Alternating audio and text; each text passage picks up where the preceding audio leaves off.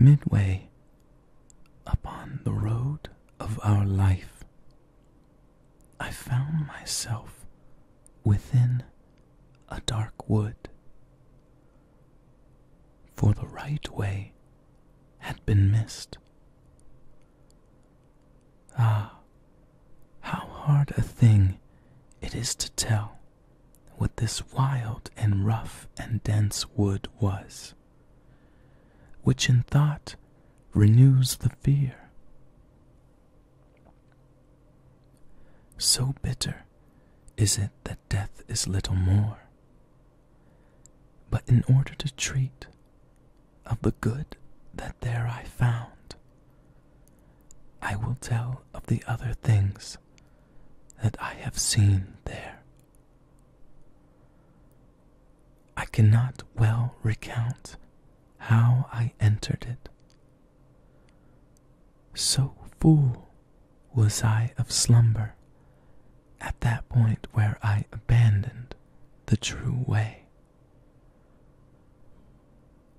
But after I had arrived at the foot of a hill, where that valley ended, which had pierced my heart with fear, I looked on high, and saw its shoulders clothed already with the rays of the planet that leadeth men aright along every path.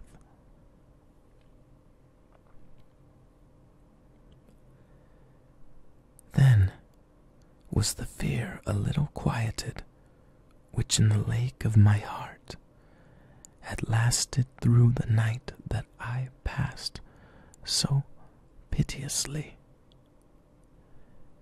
And even as one who with spent breath issued out of the sea upon the shore, turns to the perilous water and gazes, so did my soul, which still was flying, turn back to look again upon the pass which never had a living person left.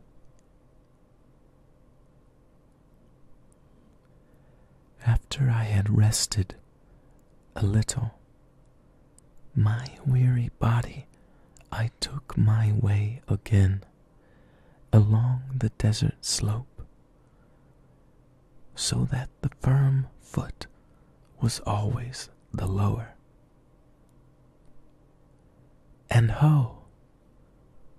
Almost at the beginning of the steep, a she-leopard, light and very nimble, which was covered with a spotted coat, and she did not move from before my face, nay,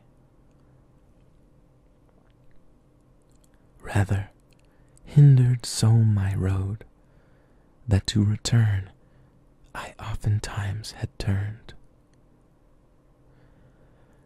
The time was at the beginning of the morning, and the sun was mounted upward with those stars that were with him when love divine first set in motion those beautiful things,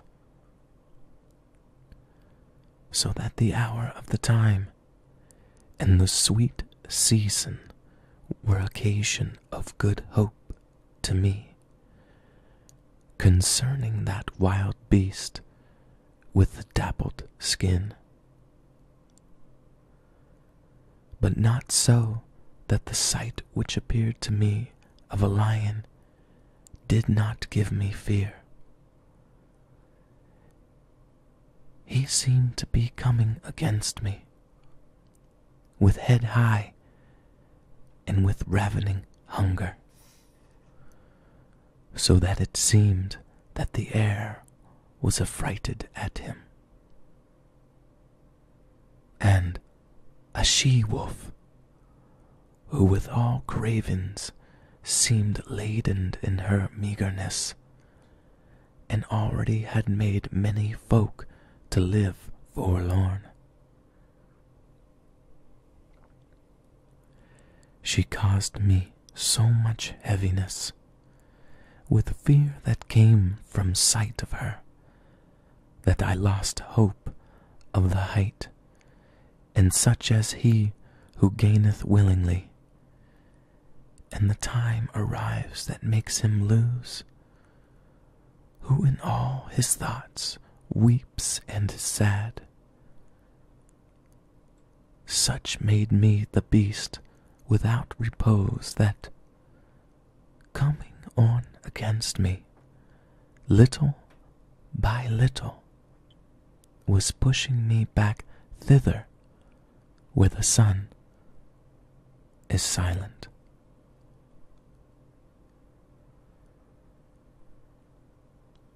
While I was falling back to the low place, before mine eyes appeared one who through long silence seemed hoarse. When I saw him in the great desert, "Have pity on me," I cried to him. "Whatso thou art, or shade or real man," he answered me, "Not man.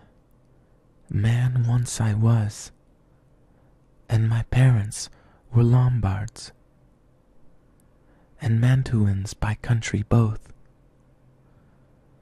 I was born sub Julio, though late, and I lived at Rome under the good Augustus, in the time of the false and lying gods. Poet was I, and sang of that just son of Anchises, who came from Troy after proud Ilion had been burned. But thou, why returnest thou to so great annoy? Why dost thou not ascend the delectable mountain, which is the source and cause of every joy? Art thou then that Virgil, and that fount which poureth forth so large a stream of speech?" replied I to him with bashful front.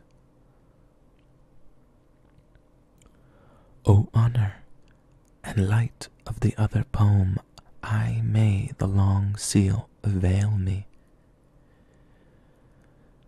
and the great love which have made me search thy volume.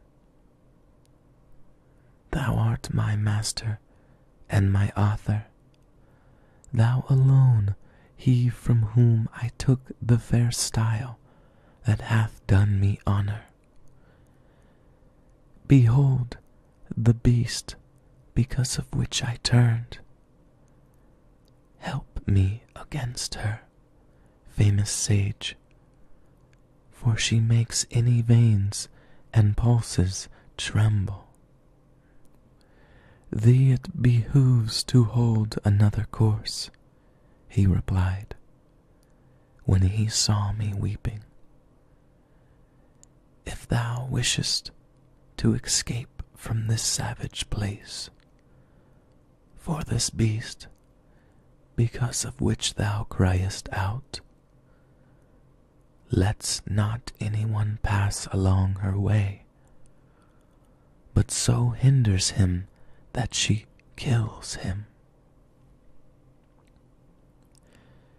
And she has a nature so malign and evil that she never sates her greedy will, and after food is hungrier than before.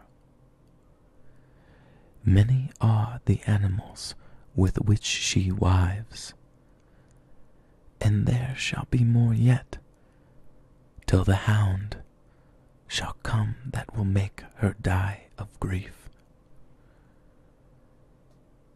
He shall not feed on lands or goods, but wisdom and love and valor, and his birthplace shall be between Feltro and Feltro.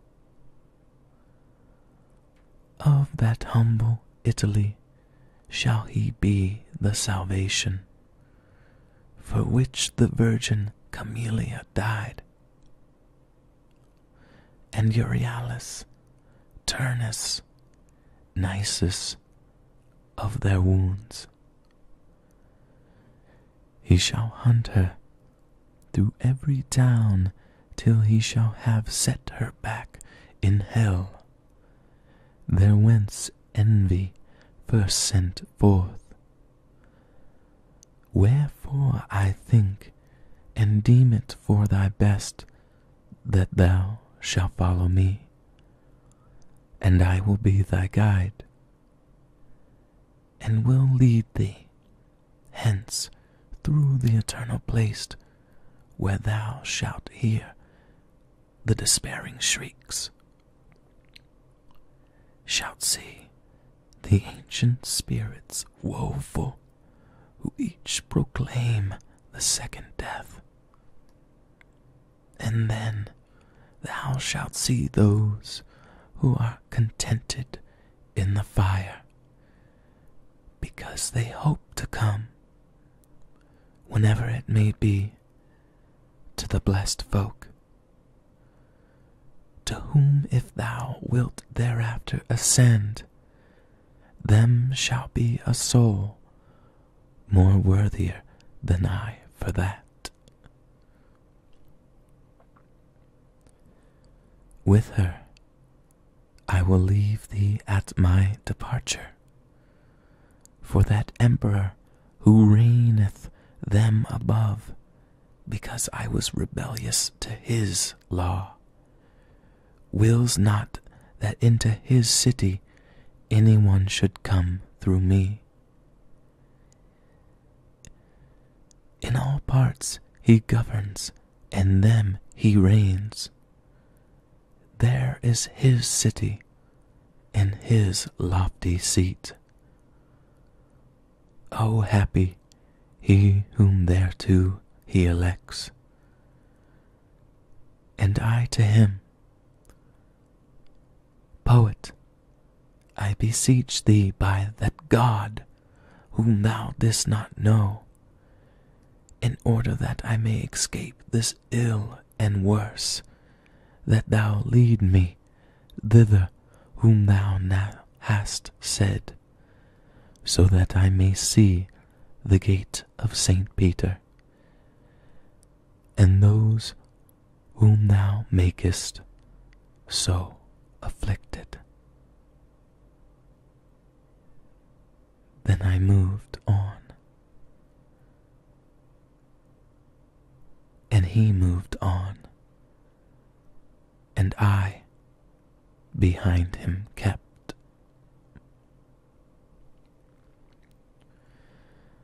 I chose this piece, the first canto of Dante's Inferno, because the idea of spirituality, of consciousness, of the eternal human soul is something that stretches far beyond time and culture.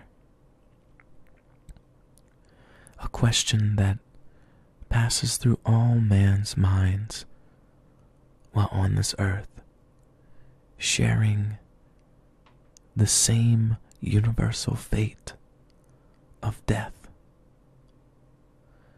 We live, if fortunate, 70 to 100, to some even 120 years here on this earth, chasing after so many futile longings and desires. Yet internally we know that there is a universal and eternal desire that lies within all of our hearts. Some of us turn from it because we fear the thought. Some of us chase after it because it's the only thing that brings us satisfaction in life. And there we are left to our own devices and experiences to decide what our purpose is. This poem falls into this category, experiencing death and escaping from it through the grace of truth.